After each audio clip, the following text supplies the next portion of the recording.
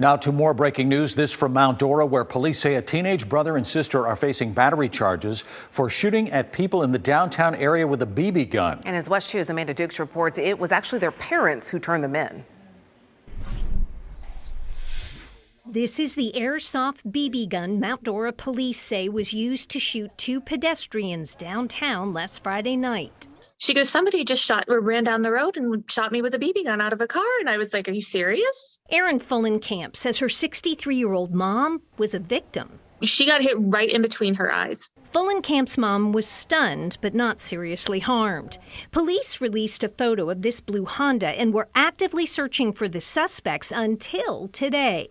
A parent reached out to us today and said, my son and daughter, you want to come and talk to them. Interim Police Chief Michael Gibson says a 13-year-old girl and her 17-year-old brother admitted to the shootings and told detectives they were just out having fun. Fullenkamp says kids need to realize shooting at anyone is dangerous business. In the day and age that we're living in and with everything that's going on in our country right now, shooting people with a BB gun outside of a car is probably not the wisest choice to make. A second airsoft BB gun shooting occurred Saturday night on Eudora Road. Police say that victim was hit in the leg and near the eye.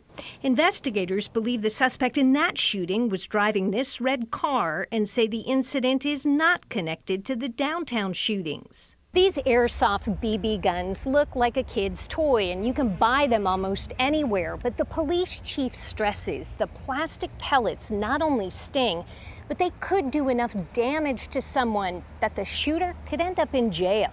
This is serious business. You could hurt someone for life. The two teens face charges of battery, while the search for a suspect in the Eudora Road shooting continues. In Lake County, Amanda Dukes, West 2 News.